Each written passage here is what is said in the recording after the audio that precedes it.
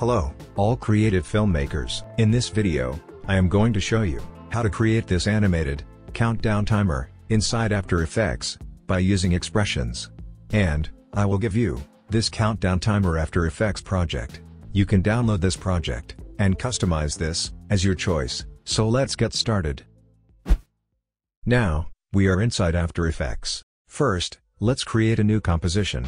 I am going to call this countdown timer, and I am working on a full HD resolution. Now, click on OK.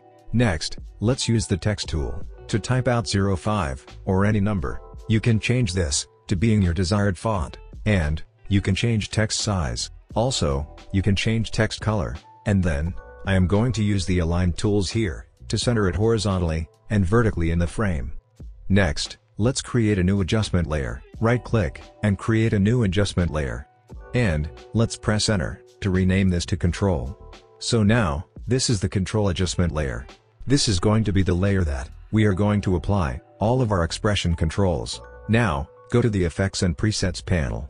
Let's search for Slider Control. And drag and drop this slider control onto our control layer. Now, press E to visible all effects. And let's rename this to Time Control. Now, go to the Effects and Presets panel. Let's search for Checkbox Control. Now, drag and drop this checkbox control onto our control layer. And let's rename this to Countdown. It is important that you write all the spellings correctly using capitalization. Because if you misspell this, the expression is not going to work. You have to try to write the spellings the way I did. Now, I'm going to apply our expression to the number text layer. Let's toggle open the text layer, and go to the source text. Next, hold the Alt key from the keyboard, and click on the stopwatch here. Then here, we have to paste our expression. I have already typed in the notepad. But, you will find this expression text down in my description box below. Now, copy this expression and paste the expression in this field.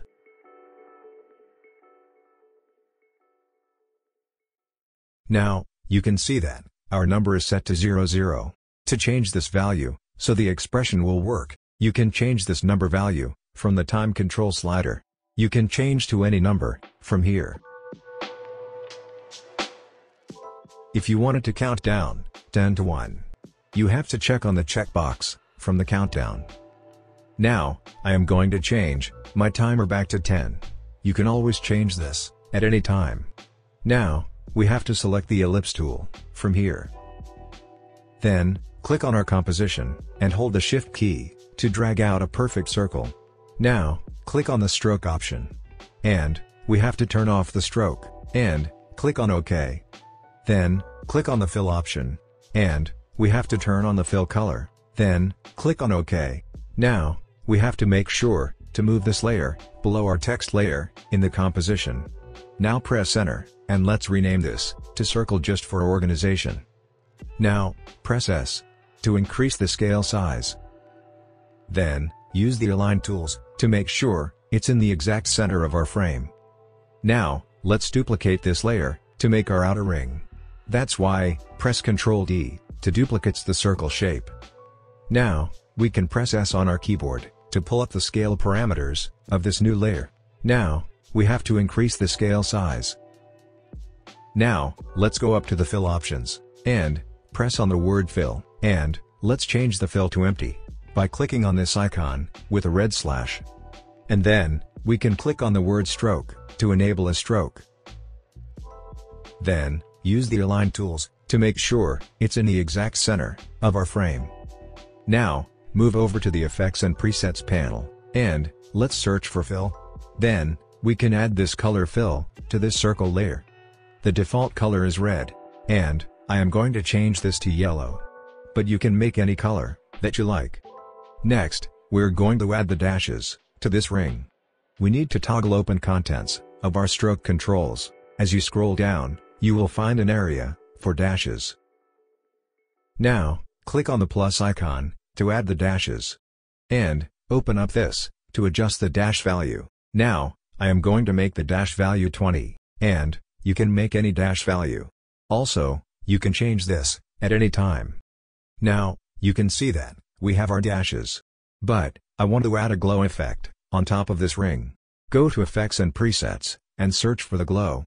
Now, drag and drop this effect in this circle layer. Now, from the Effects Control panel, we have to make the glow radius value 100, and make the glow intensity value 1. Now, we have to duplicate this ring layer by press Ctrl+D, press Enter to rename this layer to Ring 2. And again, press Enter to rename this layer to Ring 1. And now, press E, and turn off the glow effect of this Ring 1 layer. And again, press T to change the ring opacity. Then, we have to make the opacity value around 20. Now, you can see, we have the first ring, which is more transparent, without the glow. Now, on Ring 2, to animate around on top of Ring 1. Let's go to Ring 2, and let's toggle open the content. And, from this little add icon, we have to click on the Trims Path option. Then, open up the Trim Paths parameter to get the start and end. Now, we have to add another expression, but only to the end parameter. Now, hold the Alt key from the keyboard and click on the stopwatch. Here, we have to paste our second expression. Copy this second expression and paste this into this expression box. Now we are done. All this expression connects the end path to the time control effects slider. So, it will change time based on the time control value number, as you see, when it plays back. So now, this animation will change if we change the time control value. So, if we go back to our control layer and change the value, that's why the animation will change automatically. In this way, you can create countdown timer in After Effects. I hope you enjoyed the video. If you did, like the video and leave a comment.